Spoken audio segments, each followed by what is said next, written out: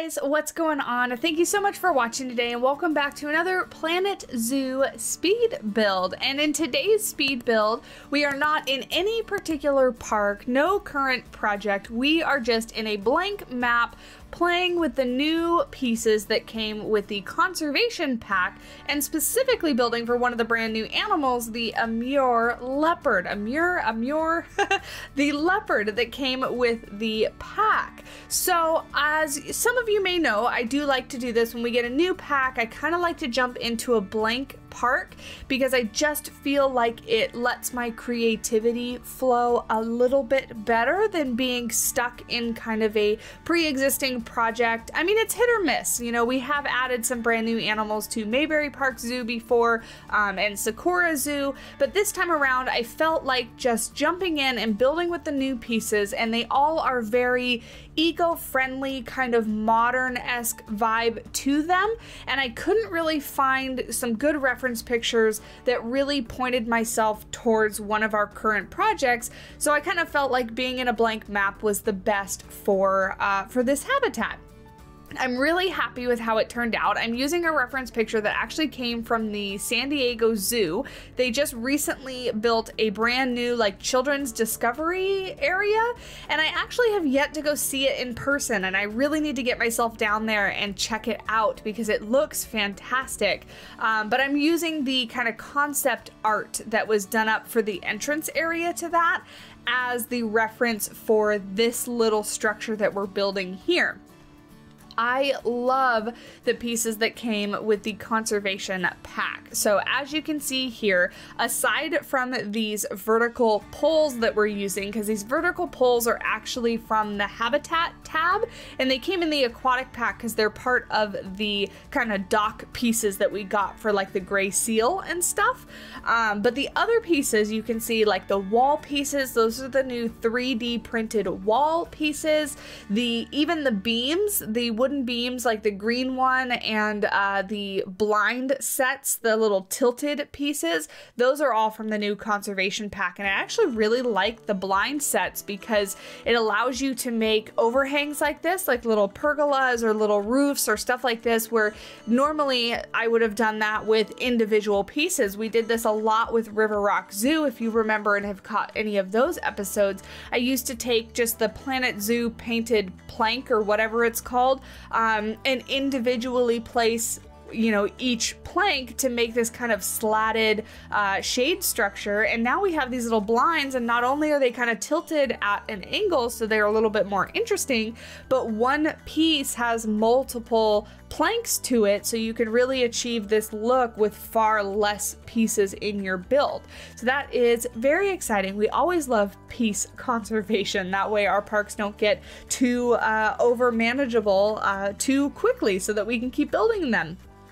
But anyway, working off of this reference picture, just kind of picking some foliage that might look nice. Again, I'm just really kind of going off of what was in the concept art for this one, which is why you can really see me kind of working piece by piece. When I work off of a reference picture, I really take like one section at a time and don't necessarily plan the entire habitat out all together before I build. So what I mean by that is at this point, I actually had no idea what shape I was going to make the actual habitat.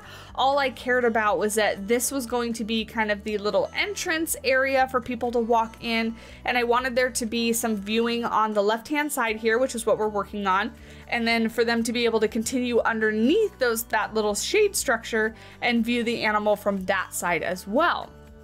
So what I end up doing is I actually took some heavy inspiration from the Central Florida Zoo. I recently visited there in May. Yes, in May I was there, and they have an Amur Leopard habitat that kind of has this roof structure that gets extended upwards on only part of the habitat. So part of the habitat allows the leopard to really get some verticality in his habitat and kind of climb climb up on some rocks and logs and stuff that they have for him.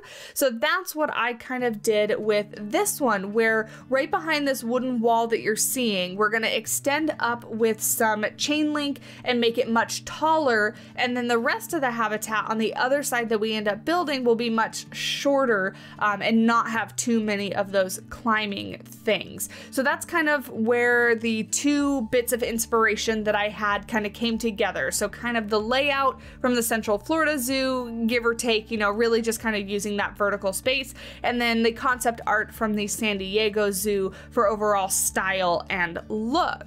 Now, as we continue building, I did actually want to go back and talk about the Central Florida Zoo for just a minute here, because normally we start to talk about the animal and the, you know, the species information and some natural history and stuff like that. But today I actually wanted to talk about the Central Florida Zoo because, as I mentioned, they do have an Amur leopard, and right now they are actually fundraising to create a brand new habitat for their leopard. So I'm just going to go ahead and read the little blurb that they have on their website for you, and I'm going to go ahead and link both their website as well as my vlog video down below so that you can check both out. And they are, of course, asking for any donations, so if you are able to and capable of donating towards their Amur leopard habitats, their remodel for the Amur leopard, that would be absolutely fantastic. They are doing wonderful things for the conservation of the Amur leopard, and their leopard's name is Timur, by the way. Their male leopard Timur and their female leopard Jillin, I think it is, Jillin? Anyway, let me go ahead and read you the little blurb on their website. So it says, be a part of something new at the zoo. Please consider donating to help us complete our Amur leopard habitat expansion project. With the help from funds raised by donors and our community, we can turn our vision into a reality. The expansion will include a large viewing area extending behind our African crested porcupine habitat, which will allow zoo guests to get a closer look at this incredible species. We hope to reach our goal of funds by the end of 2022, by the end of summer of 2022, excuse me. We hope to complete construction of this expansion by the end of 2022. So end of summer is when they hope to have the funds raised, and then brand new habitat completed by December of 2022. With this expansion, we hope to formally introduce our male Amur leopard and our female Amur leopard. So it sounds like they've never actually met before. So this new habitat would allow them to meet and hopefully, maybe, it does say potentially raise Amur leopard cubs, therefore increasing the population of this critically endangered species. So there you go. The building of this habitat is going to directly help the conservation for the Amur leopard, and they definitely need it. They are listed as critically endangered, I believe, because they're only found in the far east parts of Russia, in a very, very small population in the wild, and unfortunately when populations get so small in the wild, they are prone to a whole bunch of different dangers for them.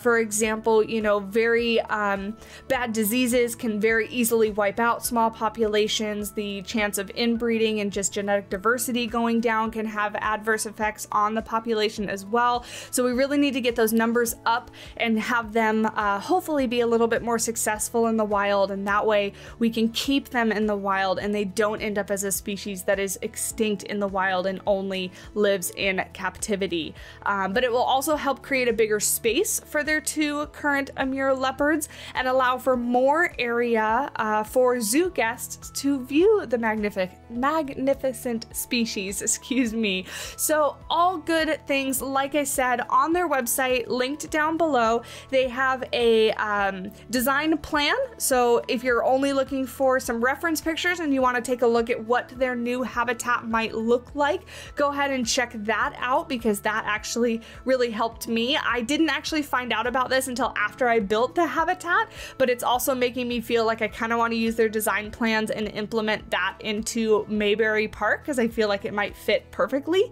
They also have a little video that kind of shows the new habitat designs, and then of course they have a donation link button, and right now they are at 32% of their goal. They have currently raised $95 $25,000 and their goal is $300,000 by the end of summer. So let's see what we can do. Let's go ahead and see if we can help them out and help their Amur leopards, their male and their female, and potentially get a bigger habitat as well as see some Amur leopard cubs. It would be amazing for the species. So yeah, check that out down below in the comment section. No, in the description box, not the comment section, in the description box. But anyway, we're gonna jump back to what we are building here. And I have to say a thank you to, I think it was Tom in our community. Tom, if you're watching and I got it wrong, I mean, you can accept credit if you want to just accept credit, even if I am wrong, but I believe you shared some reference pictures in our Discord of some climbing structures, and I really took those and kind of used them to build what we're building now. And it's just kind of obviously a bunch of logs that are sticking out of the ground that are connected with one another, but they have these like circular little platforms. Now, the leopards don't use this in game, unfortunately, because I used a whole bunch of different logs to give it some variety and difference in texture. But the climbable pieces that I did use, so like the skinny logs and stuff, are from the habitat tab. They do try to climb those, but because I kind of put them through a whole bunch of other pieces and whatnot, we do get a lot of floating leopards, a lot of moonwalking leopards and stuff like that. It's not necessarily the game's fault, it's just the way that I built with climbable pieces intermixed with non-climbable pieces. But if you're just looking for aesthetic purposes, I think the climbing structure looks fantastic, and I'm really happy with how it came out. I'm gonna try really hard to remember. I make this one and then I make a smaller kind of variant of it for the other side of the habitat.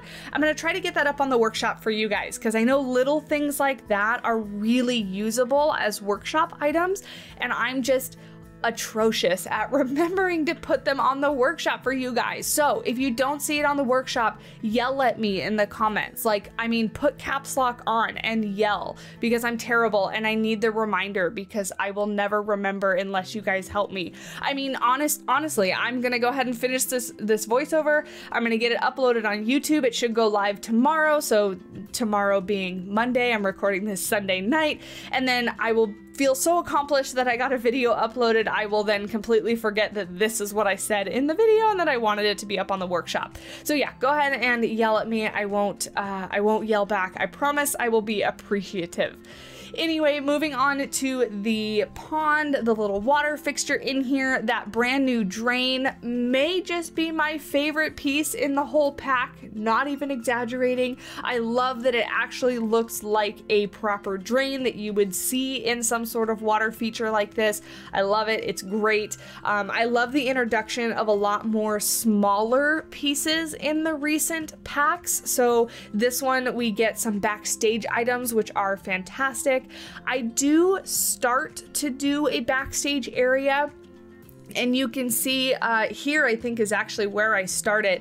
I start to do some chutes with a couple what would be guillotines or electric doors, or whatever they would be, to kind of let the leopards in and out. I do 2 different chutes so that you could rotate, you know, animals and have them go in and out of the habitat at separate times, or maybe they would go backstage to separate enclosures. But I end up giving up, because honestly, this build took me a few hours and it took me a little longer than I expected, and I really needed to cut it off, otherwise it was going to be a ridiculously long speed build and I'd have to speed it up a lot to get it to kind of fit within 20 minutes or so. So I end up just doing an implied area. Again, I'm going to try to get this entire habitat up on the workshop for you guys. And I feel like I set it up in a way where if you wanted to continue it and go ahead and you can design the backstage area, I feel like it would be relatively easy for you to do so. It was both because of time, but also just because of lack of inspiration for backstage areas. I don't know, I love building the front of house, the actual exhibit stuff so much. Even though we got tons of wonderful backstage stuff, for this one, I wasn't feeling it. So I do end up putting like a rake and a bucket, and we'll get there in a minute, but I'm gonna address it now because I'm remembering right now. I do place my buckets upside down, and I do it on purpose, and I'll tell you why. So when I go to work, and for those of you that don't know, I do work with animals. I actually currently work at a wildlife rehabilitation center, and prior to that, I worked in a humane education facility with animal ambassadors. And when we have buckets that live outside, we always place them upside down, because if you place them right side up, little things like mice or lizards or other little critters can get into the bucket, and then sometimes they can't get out of the bucket. And with it being so hot, or if it rains or something like that, unfortunately we have found little friends that have not made it because they've gotten trapped in those buckets, especially if they're buckets that you don't use every day. So all the buckets all over property are placed upside down so that little critters don't get stuck in them and don't die, basically. So that's why my buckets are upside down. So if you want to take that little tidbit and start placing all your buckets around your zoos upside down for just a little bit of realism, there you go. Fun facts from my work. And there you go. There are the upside down buckets and the rake. And then for those of you that are placing the rake and the shovel and other tools and stuff like that, we basically always lean them up with like the dirty end down, so the handle's always upwards. I don't know if that's a self-explanatory thing or not, but just how I've leaned them against the wall is how we lean things against the wall at my work. So there you go. Some really random, obscure fun facts about cleaning supplies. Another fun fact for you, not that anybody asked, but I'm going to tell you anyway, my favorite cleaning tool of all times, if you would ask me if I would prefer to clean something with a certain tool, every single time I'm gonna pick the hose. The hose is my favorite cleaning tool. It's just so easy to wash things off of exhibit structures, rocks, climbing things, whatever it may be. If it could be hosed down, that's my preferred method of cleaning. But again, not that anybody asked. I just was thinking about it today at work, actually randomly, and now I thought I would mention it to you. So do with that what you will. Moving on to fencing. So I'm creating this very quick, simple little custom fence, and this is just the double barrier between the actual habitat fence and the guest. Just another little fence that says, please don't get too close, don't put your fingers through the actual habitat fence, because you might lose your fingers, and that would, you know, not be great for anybody. So keeping the guests at a distance so they stay nice and safe, and the animals stay nice and safe. It's a relatively simple fence, but I'm actually pretty happy about it. I used the brand new little beam with the conservation pack as the kind of top piece, which is recolorable. It's great. I love it. It's the same beam that I used for the green of the overall habitat structure, and I really like it. Although I will say it is fairly similar to what we already have in game. So now we do have quite a few wooden pieces that only vary very slightly. So I use them just because they're there, but you could very easily and honestly recreate this entire habitat with really the only thing missing from the conservation pack being the drain, the buckets, and the backstage items. You really could build this habitat with everything that we already have in the game, which, do with that what you will. I am a huge fan of the conservation pack, I really am, but most of the pieces that we got were not super unique. I think that the wall set is super unique. The 3D printed wall set is absolutely phenomenal, and I love that. But like I said, the beams and the wooden stuff that we got, you really could replicate with a lot of pieces that we already have in the game. Now, I have heard some people comment on, you know, have they fixed the Amur Leopard? Are they going to fix it? Honestly, I don't fully understand what is necessarily the issue with the leopard. So if you do have an issue with the leopard, let me know down below in the comment section, and let me know what it is you're referring to. What do you feel like Frontier has to fix? Honestly, I have no issues with it. It's just like any other big cat in the game. It looks a little bit cartoony to me and animated, but it's you know, I feel like that's kind of the point, because a lot of these animals, obviously, I mean, well, all of these animals are video game animals, and so there is going to be a little bit, oh my goodness, bless you.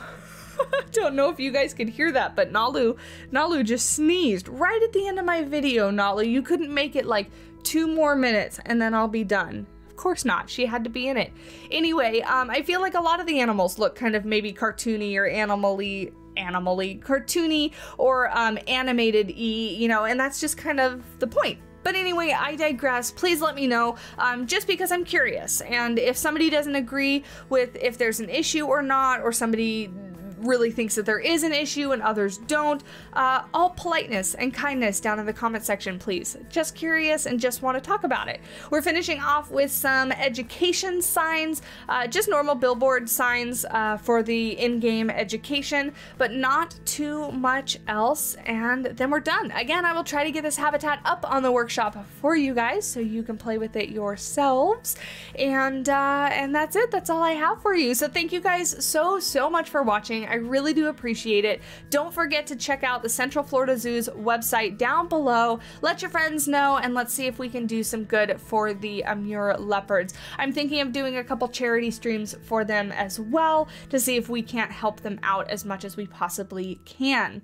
But other than that, if you enjoyed the video, do leave a like down below, hit that subscribe button so you don't miss out on any future content, and leave me a comment. Let me know what you're thinking. Engagement helps the video, and I really do appreciate it. I hope you guys are having a wonderful day, and I will talk at you in the next video. Bye!